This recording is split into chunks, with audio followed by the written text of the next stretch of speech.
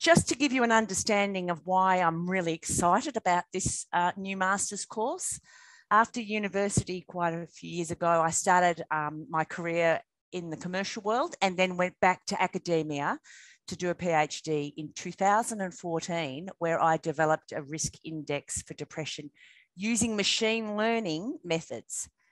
Just 7 years ago, this was really new. But since then, I have seen a phenomenal explosion in the application of machine learning and all that is machine learning to health issues.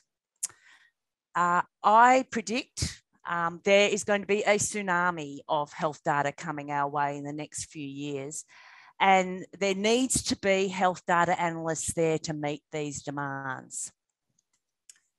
Now, SEEK have predicted, which is probably people know is where you go for looking for jobs, has predicted a 28% increase in job advertisements over the next 5 years for data analysts. I did a quick look at SEEK on October the 4th, and I just plucked out a few of these just to give you an idea. Telstra Health were looking for a lead data scientist, healthcare analytics and AI in Sydney. Western Health, we're looking for a data scientist in Melbourne. These are just a few. Health System Support Group, we're looking for a senior manager, data analytics in Sydney, and there's some idea of the range of the salary they were looking for.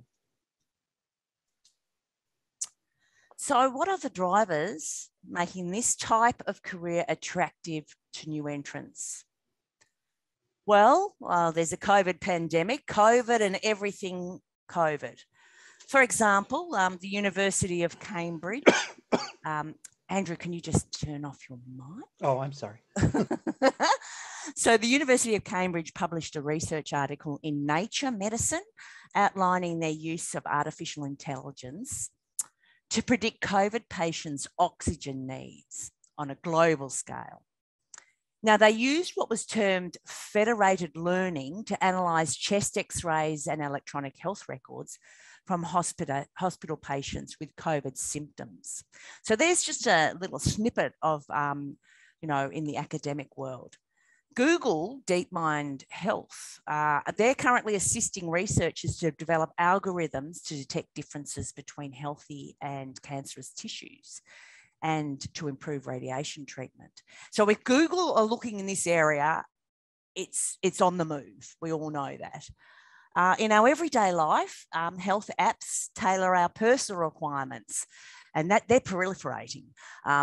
Dare I say, for the weight loss apps such as Noom and MyFitnessPal, there are numerous more. They're tailoring it to your needs for weight loss.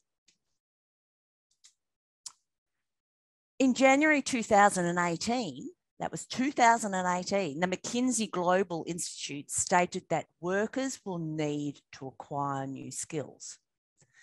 As machines increasingly complement human labour in the workforce, we will need to adjust to reap the benefits. This graph is from this article, and it shows artificial intelligence and its potential to create value across sectors. And if we have a look at the healthcare systems and service sector, we can see it's roughly in the top 5 for AI impact in billions of dollars. And if we have a look at the share of AI impact on total impact derived from analytics as a percentage, we can see that it's in the same basket as consumer product goods, banking, media and entertainment, and aerospace and defence. That was in 2018. So there is a great opportunity to acquire the skills for future jobs security in health data analytics.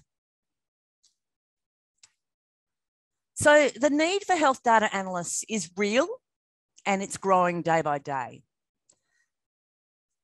It's needed by private health funds, such as Medibank Private, hospital services, government health departments. Our unit work with a Department of Health, the Victorian Department of Health, and we're using large databases, and I've been using machine learning methods there. And that, segues into academia, but in private enterprise as well.